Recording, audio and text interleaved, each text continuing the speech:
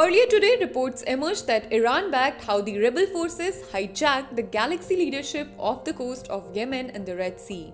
The hijacking comes as the Houthis announced that in solidarity with Palestinian people in the wake of the brutal Israeli aggression on Gaza, Yemen retaliates the threat against Israeli vessels in the Red Sea.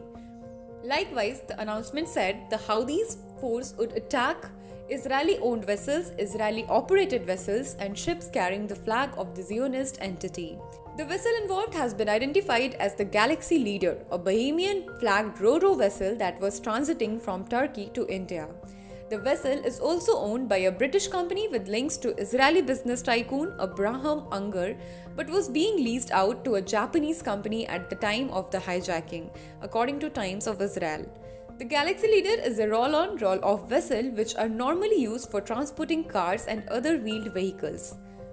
Galaxy Leader is owned by a company registered under Isle of Man headquarter Ray Car Carriers, which is a unit of Tel Aviv Incorporated Ray Shipping according to some data. The marine traffic tracking site said the Galaxy Leader had departed from Corfez, Turkey and was on its way to Pipavav, India. Went offline on Saturday southwest of Jeddah, Saudi Arabia.